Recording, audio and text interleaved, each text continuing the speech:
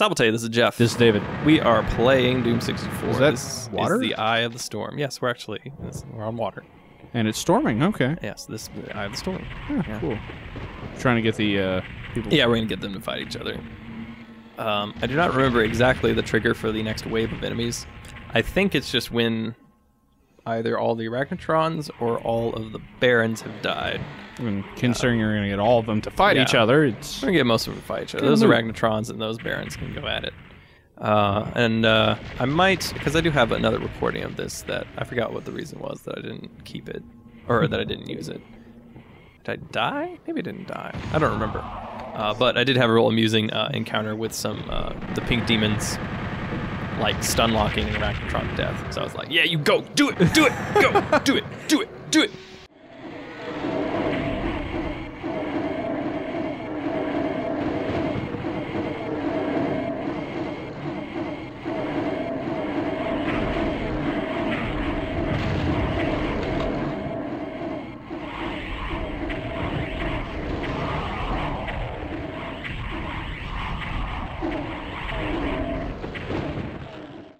I like to think that my sort of cheerleading helped the pink demons overcome. Gave them the morale boost needed in order to overcome their the spidery overlord. Yeah, overlords basically.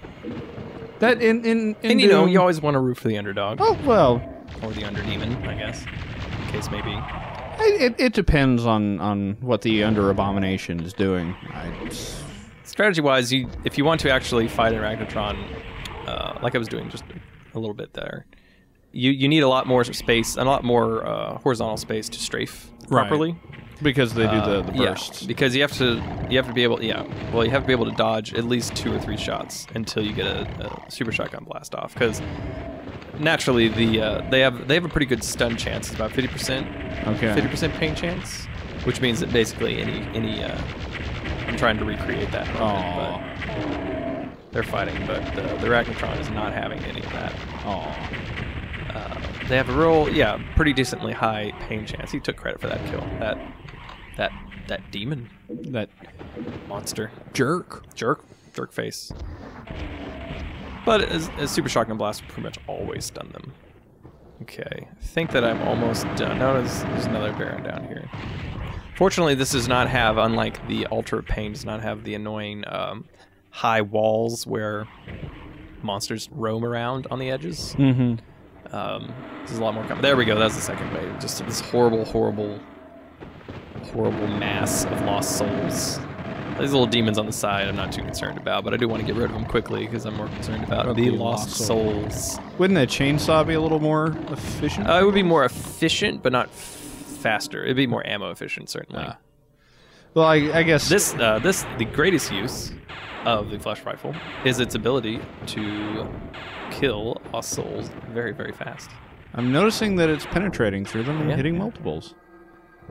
I discovered this. This is probably one of the best uses of that weapon. How many lost souls did you just kill? I don't know if the ones that had killed themselves before I got there, but there's probably at least a dozen or so floating around. Enough to kill you. Yeah. Let me go up there, hit that little switch, which lowers the thing behind us, which I forgot to get. Well, I run around and get it a little bit later. I forgot to get it right now. It doesn't count as a secret, but might as well. Hey, a little man cubby, who's basically rendered completely harmless by super shotgun and a 90-degree angle wall. So, well, a lot of things in this game are kind of rendered useless by a super shotgun and a 90-degree angle. Fair enough. The way that the fortress here is laid out, if you run down into basically that little light area that we just saw where we got the blue key, sort of think that as the center, and then there's a left and right path that go around and then inside the keep. But they both connect, so going left or going right will lead you in. So I went left first and then stirred up a bunch of trouble so that they would start killing each other. Right. So they would come around the right side, stir up some more. Hey, that was sometimes when you're on stairs, It doesn't work. But whatever. I made that cake demon. I boosted his self-esteem. We literally got to see. So there we go. This little thing here that pops up. That's from going onto that same thing appears on the other side since it's kind of symmetrical. Okay. In that way. That's the one that I said I didn't get. This is actually a secret. It's clicking on that wall, which lowers the bars down there very briefly. So just run off. And so you get energy cells and BFG that you're probably not going to use. No. Because the flash rifle is better. Rifle, much more efficient. Start up some more trouble. There's about 3, you can see just a little bit in the background, about 3 pain elementals in there. They're really good at killing monsters. And they're really good at killing me. Yeah, they're really good at killing. That's, just in general. Yeah, just in general. They're good at killing generals. Yeah. They're... Generally speaking. There's the rocket launcher. There it is. Yeah, these guys decided to wander around. I was gonna make a Fire Emblem joke, but I don't think you'd get any of those. Probably not. Well, Marth.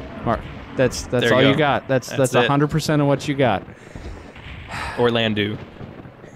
Wait, hold on. That's no. That game didn't screw you up if random numbers weren't your friend. That gun is awesome, by the way. I know there's more around here. There's more lost souls that want to get eaten. There we go. That was actually a little bit wasteful. You only need to tap 4 or 5 shots to get rid of the pain elemental. And then you should wait.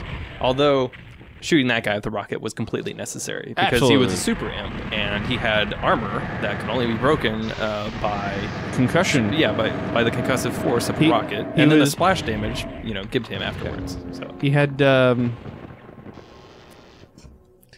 it! I forgot what the. I'm going to shoot these lost souls while you're thinking. The Metroid Prime thing that you needed. Morph ball bombs. Zap. To zap. break. Zap. Zap. At least there was something interesting while I'm trying to miserably remember fake element. Okay. Like Bendezium? Well, no, that was super bombs. Okay. Power bombs, I mean. Okay. Wow, I'm doing well today. Yeah, you're doing great. You have to turn in your video game Caloric card. alloy, thank you. Okay. All right. Sorry, it's sometimes hard to remember. You can keep your video game card. I can keep... Considering I've never played that game, I should... Click this... Well, you watch the LP, that's fine. Well, yeah. You've experienced the game. That's really the difference is minor. Right. So you can shoot rockets over these little sort of They chest-high walls. can't shoot but fireballs. their fireballs track down and run into the walls, which is hilarious. That's Makes them harmless. it's pretty good. I like it. You should have killed them with pistols. Nah, it's not that. let's we still want to make it reasonably entertaining here. And there's also tiny little ledges that allow you to basically step up and over the walls, which is kind of nice. That is nice. Another flesh rifle sort of showcase. Tons of shotgun guys. There's about twice as many as the ones I killed now, but they're below, and then also below and beyond.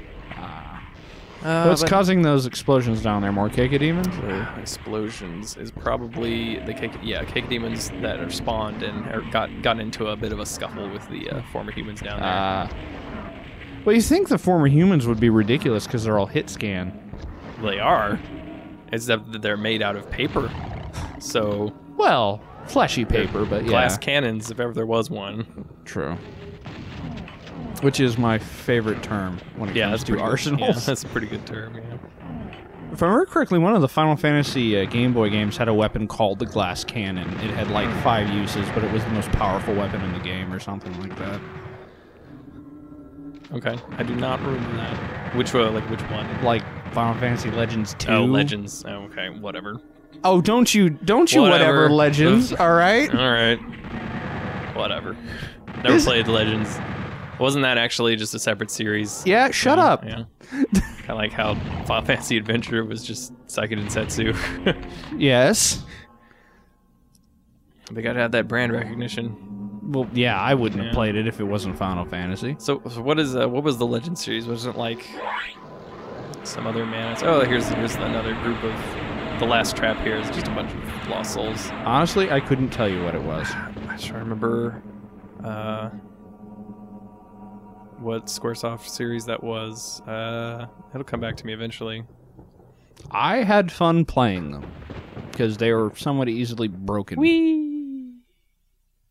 And that's the end of Eye of the Beholder. I have the Beholder. You heard me. Okay. I said Eye of the Storm. Just like I said. Beholder of the Eye. I'll behold you.